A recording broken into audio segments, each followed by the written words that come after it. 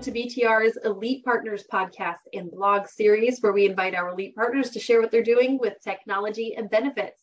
Hey there, my name is Holly Brummett. I am Business Development Coordinator for BTR, as well as the co-host of the series. And hey, my co-host Therese is with us. Hey, Therese. Hi, Holly. Hi, everyone. I'm Therese Tomasek, and I am the Consulting Operations and Vendor Manager for BTR. And we're just so incredibly excited to bring awareness to the market about our elite carrier and vendor partners. Yeah, we are. Our partners are solid gold, and they really sparkle in the market as far as what they do. We're excited to work with them to make things better for our clients and to really bring a lot of value to the market as far as making benefits and technology work. Right. I mean, we have so many partners that are just so great in so many areas. And they just, serve employers and employees in all types of industries across the U.S. HR technology and employee benefits can oftentimes be complicated and overwhelming, right? And here at BTR, we aim to not only simplify the experience, but also improve upon it with creative and customized solutions for employers everywhere. And that's where our great partners come in. We're really proud of this program. And today we're even more excited to feature Cornerstone on the podcast. Yeah, Cornerstone had so many great things to share this morning. Mike was talking about some of the projects that they have and some of their ideology around making learning accessible to all humans, all employees at every level and for every generation. And so it's really neat to see how they're doing that and how they're growing that. So let's get into the conversation and hear from Mike at Cornerstone. All right. Happy Friday, everyone. Welcome to another episode of our Elite Partner Series. Today, we have with us Mike Ciano from Cornerstone. Welcome to the podcast, Mike. We're so happy to have you join us here today. Would you please introduce yourself and what you do? It is a real pleasure being here, Therese. Thank you so much. As you said, my name is Mike Ciano. I'm part of Cornerstone's Thought Leadership and Advisory Services group. And on the TLAS group, as we call it, we sit in this gray area between product marketing and sales, where we bring our own experience plus a research-based approach to help our customers be successful in whatever it is that they're doing, whether it's strategic initiatives, building business cases, or really rethinking where the future of work is going to go.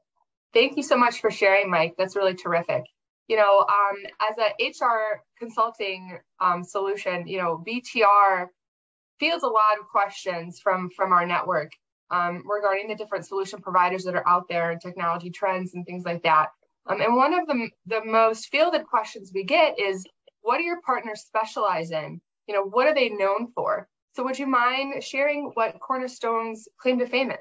Sure, happy to. So Cornerstone's been a SaaS provider for talent management for almost actually a little over 20 years now. So we opened up the organization back in 1999, and ever since then, we've been really focused on talent management, talent development holistically. So from learning management, performance management, recruiting, and everything in between that involves that life cycle. Our growth over the years has enabled us to support over 7,000 organizations and 90 million individuals worldwide. Our goal with all that is ultimately to help empower people to be the most extraordinary that they can be, whether it's at work or within the world itself. And we make our efforts really try to make sure that we make work a place that works for everybody by unifying both the people, the business, and the technology to create an environment that really inspires growth, productivity, and success for all. Yeah, that's terrific. I know digital learning, training, and development is so important. The pandemic has created a lot of learning opportunities for retraining and training the workforce. And, that work-based learning encourages employees to be more proactive and achieve their personal and professional goals. How is Cornerstone helping employers prioritize virtual learning and development for their employees? Well, you brought up a really great point around COVID and how it really has changed kind of the world we're in now. And I don't think that's new news by any means, but it really has brought to light some of maybe of the gaps that we've had at the organization level, and as well as from a mental health and wellness level, and how organizations are trying to support that. So the way Cornerstone is supporting that is early on in the pandemic, we initiated worldwide support and something we called Cornerstone Cares, which was free content available to pretty much anyone that would sign up for it, which could just help them on out with their mental well-being and helping them adjust to the new world that we were in. And that mentality has helped us lead to developing more and more content to help support organizations now as they support their employees.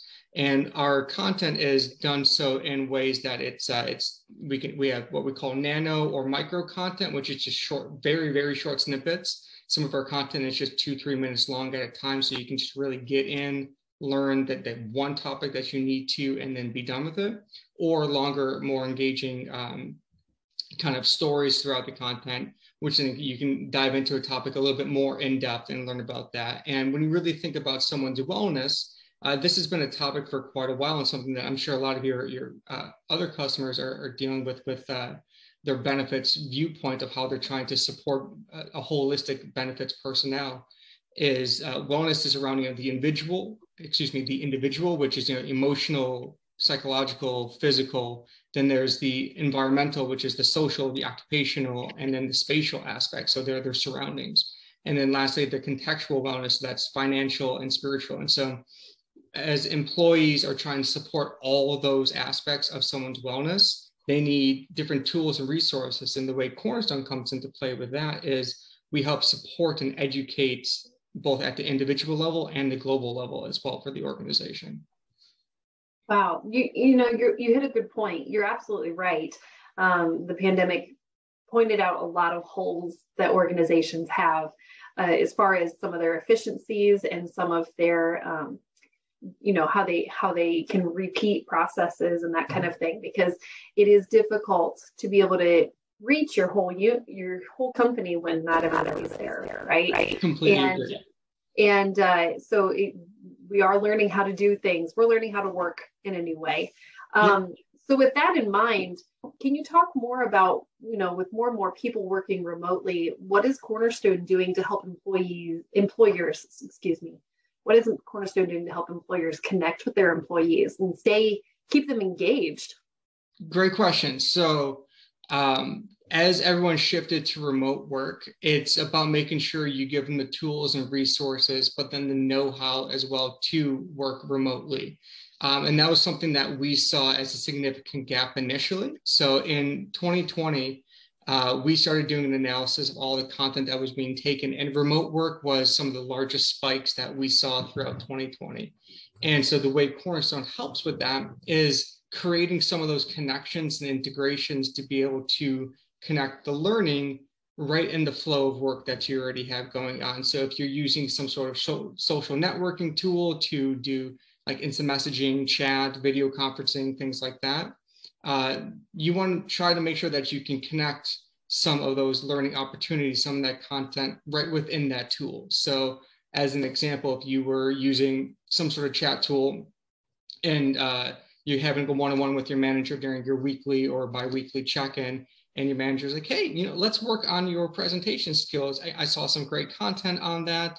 And they can serve it right on up within that tool. And so those integrations to connect people where they are can help them with that change. And exactly to your point, Holly, it was kind of this relearning how to work. Now that you don't have someone sitting in the cubicle next to you that you can lean on over and ask them a question of, how do I do this in Excel or whatever the case is? So it's trying to serve up and eliminate those barriers that used to exist and trying to make it a lot easier for people to get to the point or get to the answers that they're looking for.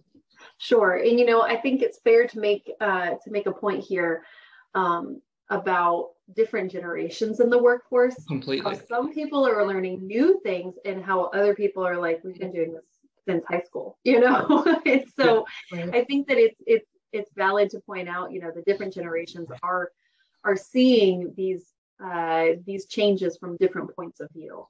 And so what are you seeing in your side about that? You're spot on. And there's completely different perspectives to that. So the older generation might have some of those social skills or communication skills that the younger generation maybe didn't develop as much because technology created a different way of communicating. so that interpersonal communication or kind of formal addressing of things that the older generations might be more comfortable doing, but then they might lack in some of the technology, whereas it might be vice versa as well. And so we make sure we try to support both realms of that. We actually have a full series of content called Digital Native or DNA, which helps support some of the younger generation on some of those tidbits of how to give feedback or how to ask for help and things like that. So trying to make sure you address the generational differences as well. Yeah, good call out. Yeah. That's neat that you guys are considering that too. So you've talked about some of the amazing technologies that you're coming up with to kind of bridge a lot of these gaps. Can you talk a little bit more about maybe what's on your roadmap? Or do you have integrations with other systems? How are you making this, putting this in the hands of people who already have some technologies that are already in place? Great question.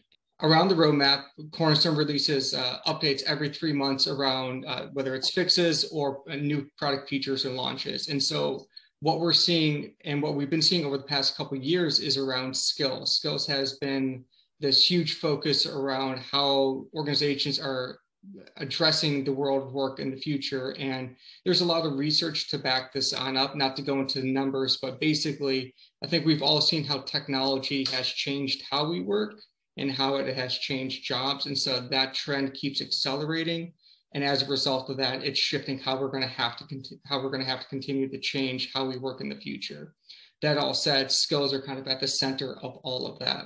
And so as we think of how to integrate and support organizations, well, it's connecting with their other systems. So top leaders can have a huge array of data to make data-driven decisions, whether it's around their workforce or their skills or the populations, or maybe the new skills that don't exist yet and they need to start prepping for it because of what they're seeing on the outlook.